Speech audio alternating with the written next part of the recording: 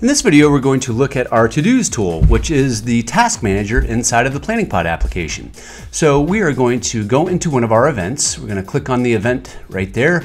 We're going to scroll down to the to-dos tool and we're going to click on that. We're going to start at the top by adding a to-do. So click on add to-do. Here's where you would add the to-do description as well as the due date of when the to-do is due. Here's where you can add assignments. So first of all, you can add it to a list that you've created inside of the to-dos area right there. We'll show you how to do that in a minute. Here are contacts who have already been assigned to the event. However, if you need to add a new contact on the fly, you can do it right there. To schedule a reminder, you can add that right here. Just to let you know, you can send a text or email reminder.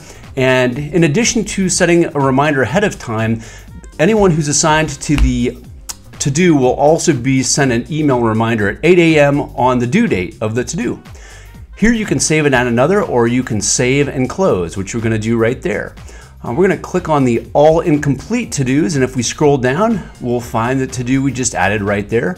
You can expand all details by clicking on that button right there to expand the details for all of your to-dos. And here is the to-do we just added right here. Here you can update the contacts, the to-do list assignment, the reminder, and you can also attach a file to a to-do. And that way, when you come into the to-do list here, you can download that file if you need to. Here is where you can mark a to-do as complete. By clicking on the pencil icon, you can edit it, and the trash can icon will delete the to-do. At the top, you can use the filter box to type in any word or phrase or even the name of a contact that's assigned to the to-do in order to search your to-dos. On the left here, you can also filter to-dos by today or overdue, upcoming, priority, which is designated by that red star, and anything that you've marked as complete. Here is where you can add separate lists inside of the to-do tool here for managing sub-lists for the to-dos that you've assigned to this event, like I've done right here for staff tasks. And if you assign someone a contact to a to-do, you can click on their name to view all the to-dos that have been assigned to them. You can also use the checkboxes that are next to each to-do in order to do things in bulk, so you can manipulate multiple to-dos at once. You can either select individual ones or you can select all of them. Here you can mark to-dos as complete. You can shift the due dates for multiple to-dos that way, forward or backward. You can change the due date to multiple to-dos. You can assign contacts in batches to to-dos. You can add or remove them from one of the sub-lists that you've created there in that left column like we did a little bit ago. You can also set them or remove them as a priority.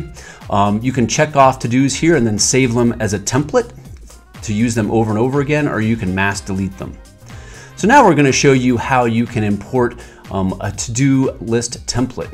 So we're going to go to the templates area of the account. We're going to click on to-do list templates. To add a new template, you just click on the add template button. And once you do that, it's going to take you to the template list area where you can start adding items, like right here. So I'm going to create a description and a note for this new to-do template item. Little helpful tool here. You can set your to-dos in the template so that they will import a certain number on or before, after, or on the event date. So basically what I'm going to do is I'm going to back this to-do out so it will insert 7 days before the event date. I can also set an automated reminder that will import in for this to-do. I'm going to set this 1 day before the to-do is due at 3 p.m. You can also assign contacts to do template items, and so every time I import this list into an event, these people automatically be assigned to that to-do, and you can also add a contact on the fly there if you want. So here is my new to-do template item I've created. If I click on the actions button, I can edit it, I can upload a file that's related to this item, and I can delete it. You can see I've set up my list so that it's going to insert most of my items a certain number of days before the event date. Here are the people that have been assigned to them. I'm going to go back to my event now and go to the to-dos tool inside of my event, and I'm going to import this template into my to-dos area here. You can import one or multiple to-do list templates if you wish. I'm just going to import the one that we were working on. And once I save that, if I click on all incomplete, here are the to-dos that I just added that have been backed out from my event date, which is in middle of March. So that's how you can import your to-dos, to-do templates into your to-do list. You can also download a PDF of your to-dos by clicking on this option right here.